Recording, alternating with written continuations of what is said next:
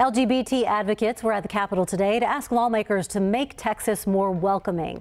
They say that's what's good for the LGBT business community, and it is good for the state. KV's Molly Oak talked with the Austin LGBT Chamber about the event. Molly? Well, Terry, the LGBT chambers of commerce from across the state came to talk to lawmakers today, the first ever advocacy day for those groups. Chase Kincannon, the board chair for the Austin LGBT Chamber of Commerce, says they want to support Texas being more welcoming to outside businesses, and that's why he says they want to make sure things like a preemption bill don't happen. Kincannon says a preemption bill would mean that Texas could make a law saying it's okay to discriminate against LGBT people in a business, even though some cities in the state already have discrimination ordinances making that illegal. State of Texas might put together a bill that says we don't think the city should have that power.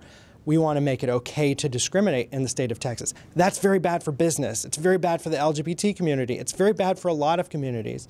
So we want to make sure that we're here as a voice to represent those people so that bills like that don't happen. And Kincannon says they've already seen a friendlier legislative session this year than in 2017. He referenced the effect of the so-called bathroom bill from last session had on this session. We'll dive more into that coming up at 6, and you'll hear from one of the state representatives who spoke at the chambers today as well. In the studio, Molly Oak, KVU News.